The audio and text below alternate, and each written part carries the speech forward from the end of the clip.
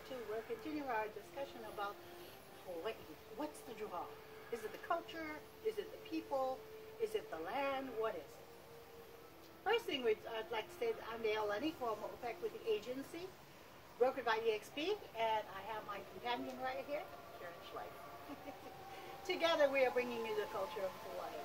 And you recommended that we start with the explanation a little bit more about aloha. Aloha is an interesting word. You know, we talked about last time that alo means life. Correct. And light, and ha means breath. So basically, when you say aloha to someone, you're breathing life into them. Yes. And so you also have another definition of aloha here. Yes, yes. Oh, people think aloha only means love. But you know what? In reality, aloha also means hello and goodbye. Because there is only 13 letters. Actually, let me rephrase that. There are only 13 letters in the Hawaiian language. The Hawaiians had to take and make every letter count. So you'll find multiple situations where one word, such as aloha, will mean many things. So keep in mind, it means hello, it means goodbye, and it also means love, in addition to breathing life with each other. Okay. There are many more examples, and we'll get to them as we go along. Right. In the meantime, what else is the draw for people to come to Hawaii? You were talking about the mana. Ah, yes. You know, that's a common word, mana, M-A-N-A, but yet it has so much depth. What does mana mean? Mana means your spiritual strength.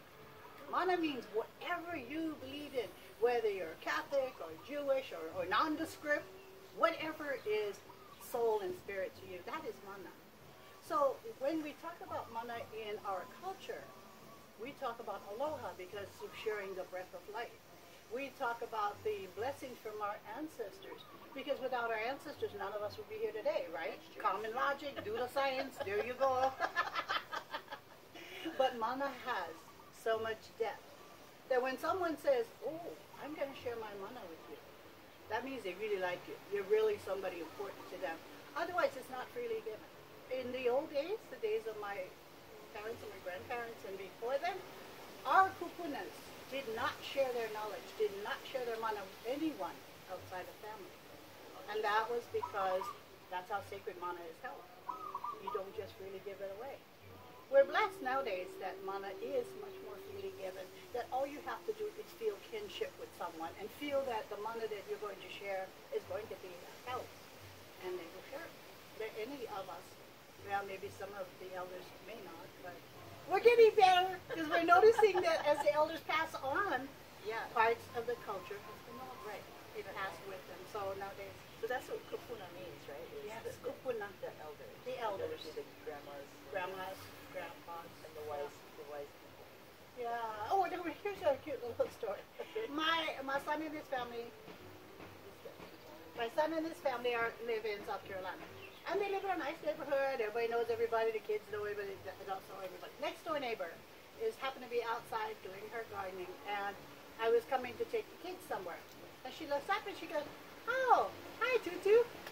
Everybody calls me Tutu because the grandkids call me Tutu. Tutu means grandma, and they call me Tutu so that my daughter-in-law's mother is called Grandma. Oh. Then the kids can tell the difference. That's Tutu and Grandma. So when she said hi, Tutu, I was like taken aback because we're the same age and she's calling me Tutu. And I think we're supposed to be cousins, right?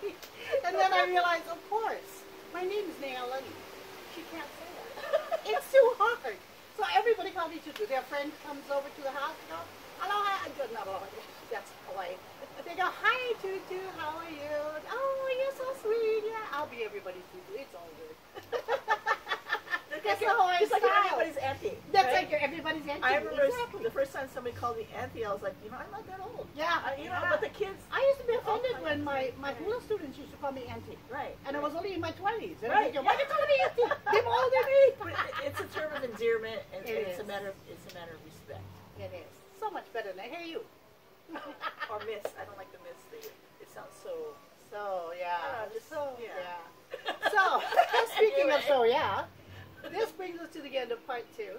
Yeah, that time goes so fast, yeah? It does. Please join us for part 3, where we will spend time talking about the strongest part of the Hawaiian culture. Besides great food, great music, great scenery, great weather, on it, the list is long. The one that tops it all is the hula.